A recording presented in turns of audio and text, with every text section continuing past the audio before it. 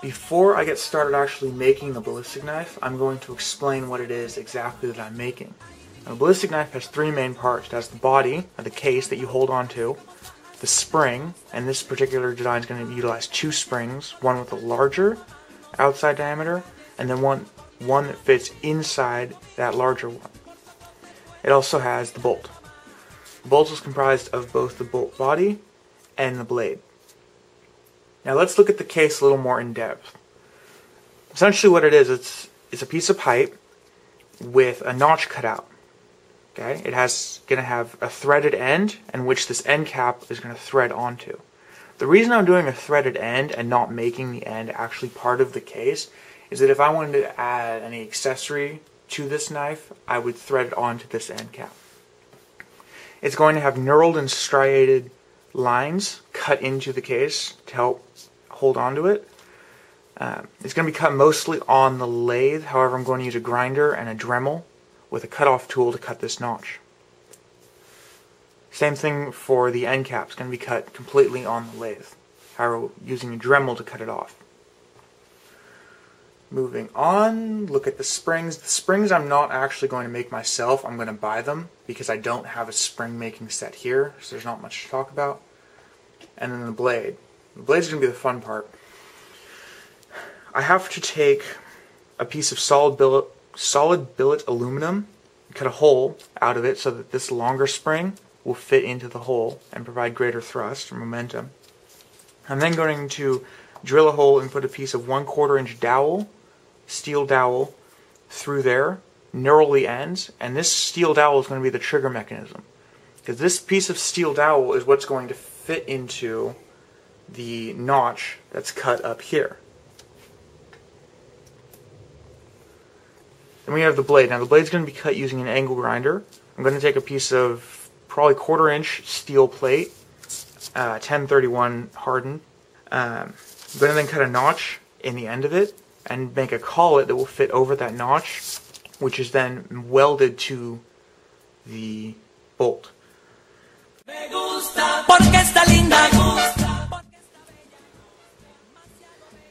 So here I am at the lathe.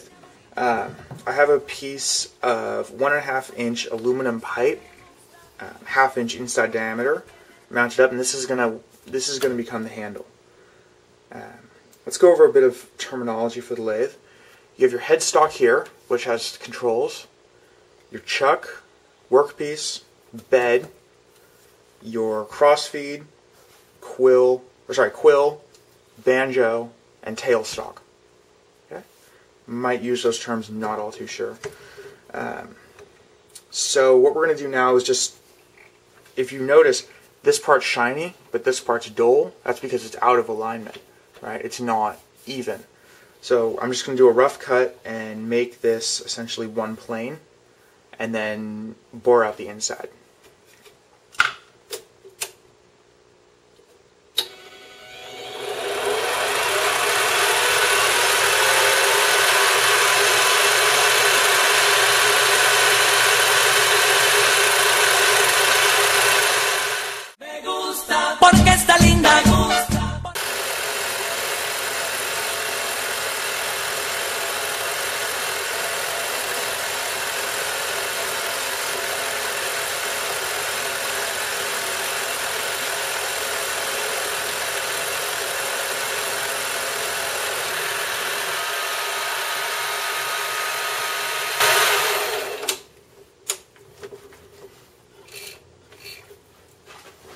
If you noticed on that last run, I put this amber colored fluid on the cutting bit. And that's just a simple cutting oil that I use in order to keep the temperature of the bit down and the cut cleaner than normal. However, like you saw, it does smoke a bit and isn't all that great to breathe in. So I still have this rough patch right here, so I'm just going to bring this down, and then I can start boring on the inside.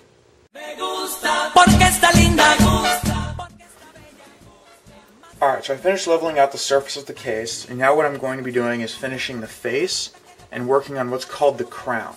Now the crown is a part in any object that shoots a projectile, whether it be a gun or a ballistic knife or whatever it is. And what it is it's the inside edge of the very end of the muzzle or case or whatever it is that's being launched. And what you're going to do to that inside edge is you're going to put it at a very steep angle. And that helps the projectile, whether it be a bullet or a knife or whatever it is, help maintain its trajectory. So what I did is I adjusted the crossfeed here to put my tool at a exactly 38.5 degree angle. I'm just going to go in and start cutting on it.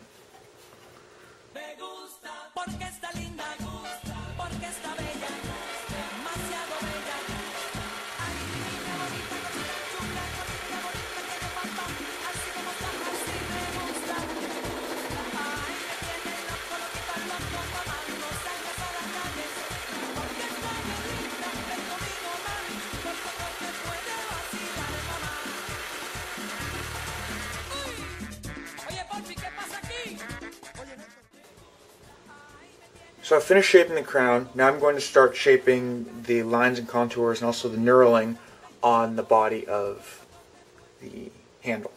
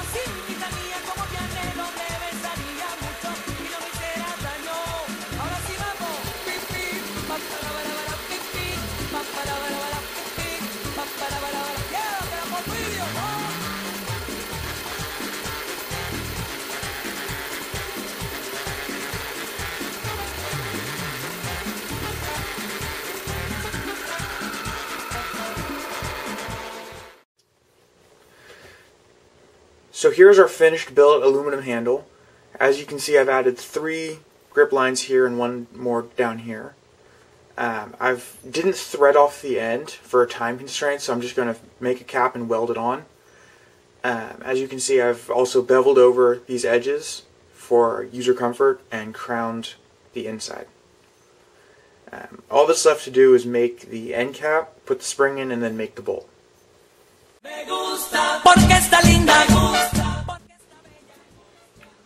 So now I'm going to start making the bolt. What I have here is the bolt stock and then a Jacob's chuck, which is essentially 3 little prongs that hold drill bits or other items that will bore into the front of the item.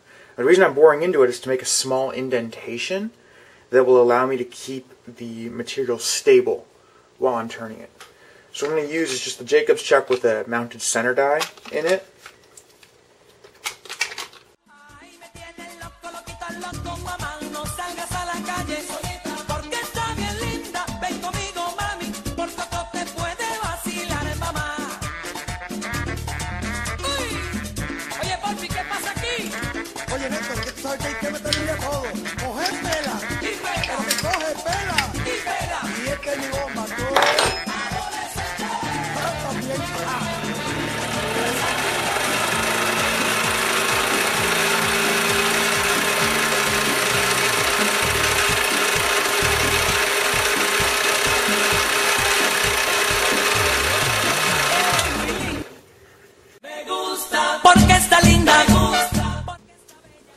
So I finished cutting all the pieces. We have the end cap, the bolt, the handle, and the release mechanism. So now what I'm going to do is start the welding procedure. So I'm going to take the handle, weld the cap to it, leave that as it is, then weld the release mechanism into the bolt.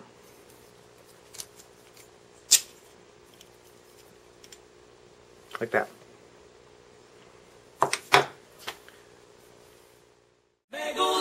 Porque está linda. So I finished the knife. In place of welding, what I did is, for the end cap, I used what's called a JB weld, which is essentially really strong metal glue. Not Elmer's. And then for the bolt, I didn't use JB weld, and instead drilled the main hole, but then drilled a really tiny hole up on top, and used a set screw, or machined a set screw, just really tiny little metal screw. There we go. Really tiny little metal screw that will fit into this hole. Now, the reason I did that was because I can now use this bar as a balancing device. So if my bolt doesn't fly true, I can just adjust the bar to adjust the weight distribution. After that, what I did is I took a hacksaw and a Dremel and dremeled out and cut out this this L-shaped piece here, and used a sequential series of metal files to file it down to the correct size. After that, what I did is really simple. I just took a buffing wheel, fit 7-inch grinder, and buffed out the majority of scratches. As you can see, the bolt is now scratched because I've been playing around with this a little bit. A little bunch of hairline scratches all over that. And then just applied a nice aluminum polish to it. So it fits together pretty simple. You just slide this in to where you want it. Take your set screw, screw it in.